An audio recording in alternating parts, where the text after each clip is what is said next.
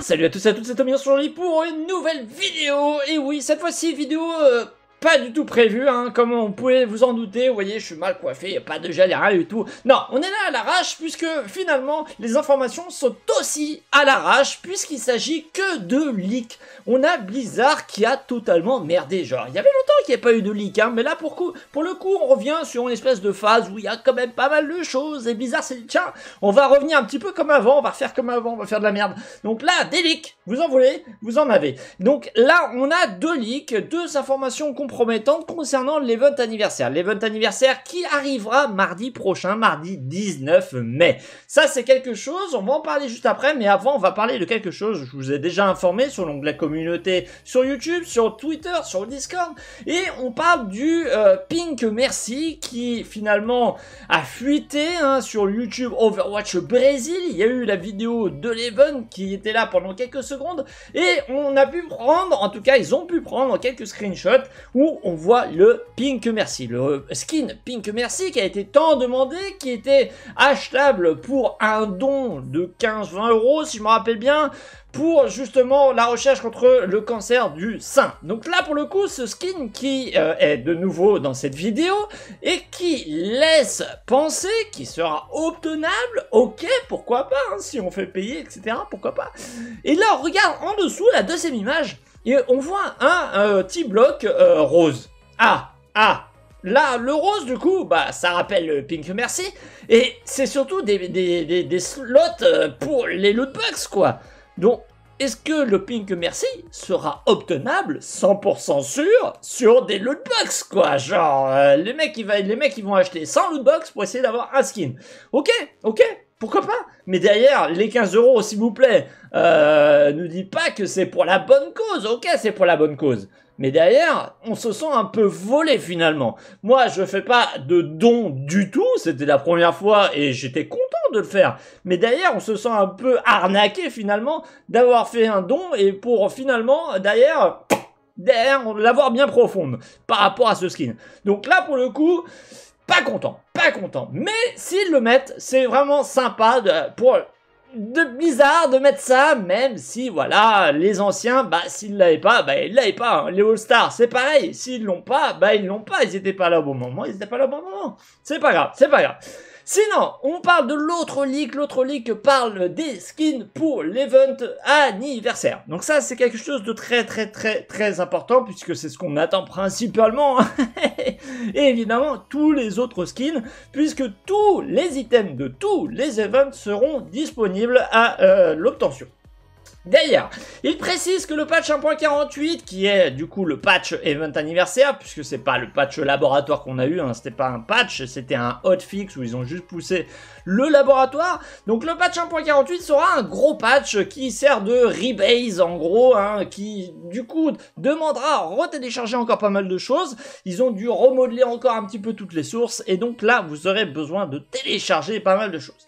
On parle de skins. On a parlé évidemment de skins pour l'event anniversaire et on va voir un petit peu ce qui s'offre à nous et étonnamment, j'avais parlé du skin mascarade de Reaper. Et là on est content mes amis. On avait parlé du skin mascarade et qui était en plus créé avec le Unreal Engine. Donc là pour le coup qui était modelé mais comme s'il était déjà importé dans Overwatch. Et il se trouve que finalement ils nous ont entendus.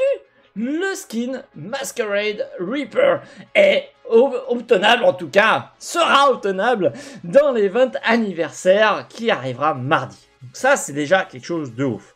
Après les autres skins, j'ai pas fait de recherche, hein, et on découvrira, ou en tout cas vous pouvez faire des recherches autour de ces noms de skins. Dragoon, merci, même en plus c'est l'event anniversaire. C'est des skins qui sont pas forcément thématiques. Des fois, les développeurs vont avoir tendance à se lâcher. Donc là, on peut vraiment avoir de tout n'importe quoi. Le Masquerade Reaper, on le connaît, voilà, hein, c'est celui du comics, il n'y a pas de problème. Dragoon, merci. Là, par exemple, on peut vraiment partir un peu YOLO. Bon, on va se parler évidemment de dragon. Comment ils vont transformer merci en dragon, je ne sais pas. On a déjà eu merci en phénix, pourquoi pas. Donc là, pour le coup... Tout le monde avait peur que Merci ait justement en tant que skin assez cool le pink Merci. Donc ça veut dire qu'on va peut-être faire une pierre deux coups les amis. On va avoir le pink Merci obtenable et un autre skin légendaire pour Merci. Ce qui fera du coup, on va dire, quasiment 2 skins obtenables pour tout le monde. Donc ça c'est plutôt pas mal pour les mails Merci, ils vont être contents de chez contents. On continue sur H qui a un skin qui s'appelle Little Red. Alors Little Red, je sais pas comment ils appellent le chaperon rouge en anglais, mais Little Red ça me ferait un peu penser à ça. Faut voir comment ils ont fait la chose. S'il s'agit vraiment du chaperon rouge, pour le coup j'ai pas fait de recherche, je fais ça un peu à l'arrache et à l'intuition.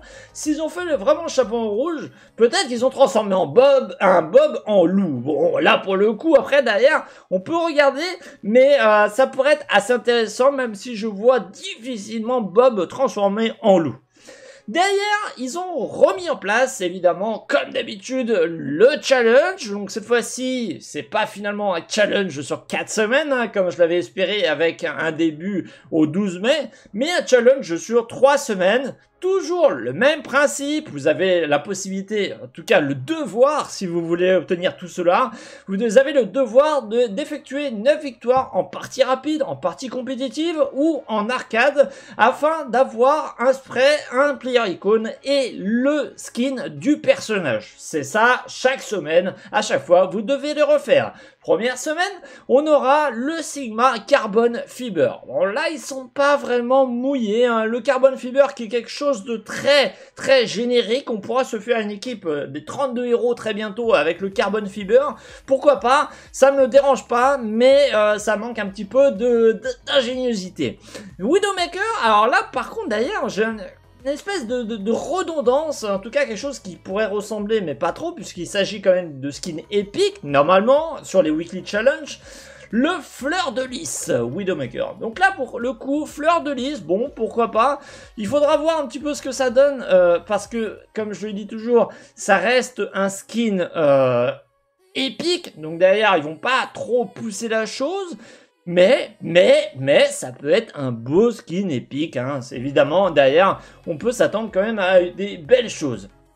Et d'un autre côté, on a la 3e semaine, ou en tout cas, si c'est pas dans cet ordre, le 3e skin, le skin de Macri, Masked Man, what the fuck, l'homme masqué.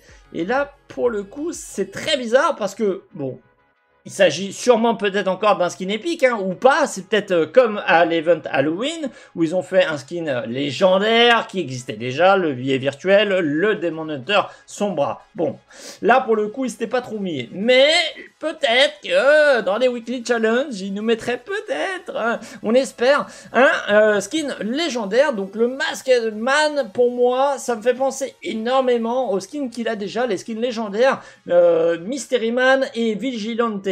Donc, bon, derrière, je ne pense pas qu'ils vont encore se replonger sur les mêmes idées. Il s'agira peut-être simplement d'un skin épique avec, bon, un autre masque, encore une fois, hein. De toute façon, c'est Macri. Donc derrière, voilà, on a du coup quelques skins qui sont tease. Au niveau des skins légendaires, ils sont pas tous listés, hein. On a Reaper, Merci, H et bien d'autres qui le disent. Donc là, on en a que 3. Théoriquement, on pourrait en avoir, je dis toujours, 9-10. Donc en gros, il nous en manquerait à peu près 6. Peut-être que dans les 9-10, il y aura 3 autres skins épiques. Donc à voir, peut-être que les 3 skins épiques sont seulement sur le challenge. Donc en tout, on aurait peut-être encore 3 skins légendaires en tout. Donc 3 skins légendaires, plus ceux qu'on a vus, plus les 3 épiques. Bon, bah ça ferait 9 en tout, pourquoi pas, on verra, on découvrira. Et donc derrière, il ne parle pas des skins All-Star, hein. Vous parlez tous de « Oh, moi je veux le skin All-Star ». Ok, bon, on a déjà l'information sur le skin Pink Merci, qui reviendra sûrement, apparemment, d'après le leak. Et derrière, vous aurez, comme d'habitude, la possibilité d'accéder à tous les items, sans problème, de les acheter.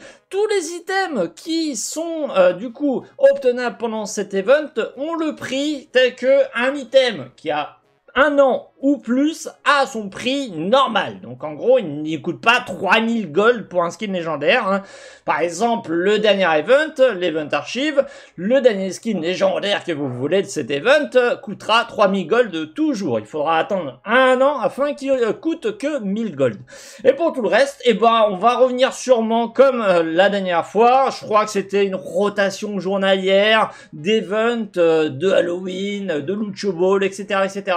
Donc on verra un petit peu comment ça va se présenter, mais en tout cas, la 4e année n'a pas l'air d'être vraiment super au niveau contenu.